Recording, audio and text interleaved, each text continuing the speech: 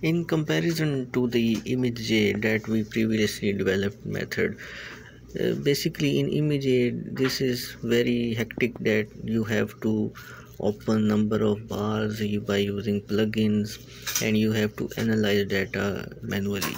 So first of all, in ImageJ you have to select area. You cannot select simultaneously atrium and ventricle part in the Zebrafish video.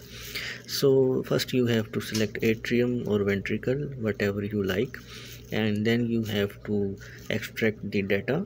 Then you will have to open the manual formula of the sheet using Excel software, and then you have to put, there are around 7 columns that you have to put in the Excel sheet, and only you have to extract the peaks related to the rhythm, that is according to this data. Here you can see around fifth of the number, so you can copy this and then you have to paste in the bar sheet in the Excel, and then you will get the peaks of the respective, that already peaks developed by the ImageJ. This is data of peaks, and then you have to put in the bar sheet as I said, and then you will get the heart rate for the atrium part. Similarly, the same step you have to repeat for the ventricle part.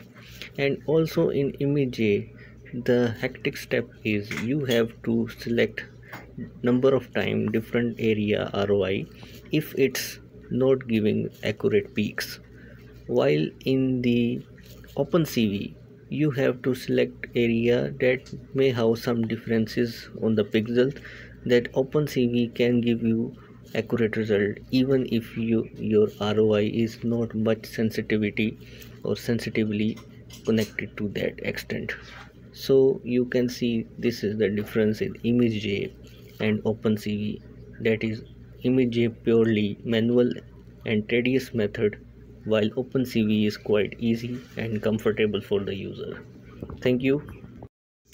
In comparison to the ImageJ that we previously developed method, basically in ImageJ this is very hectic that you have to open number of bars by using plugins, and you have to analyze data manually.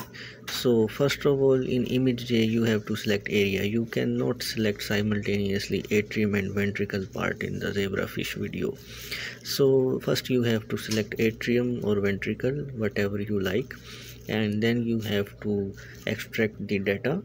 Then you will have to open the manual formula of the sheet using Excel software, and then you have to put, there are around 7 columns that you have to put in the Excel sheet, and only you have to extract the peaks related to the rhythm, that is according to this data. Here you can see around fifth of the number, so you can copy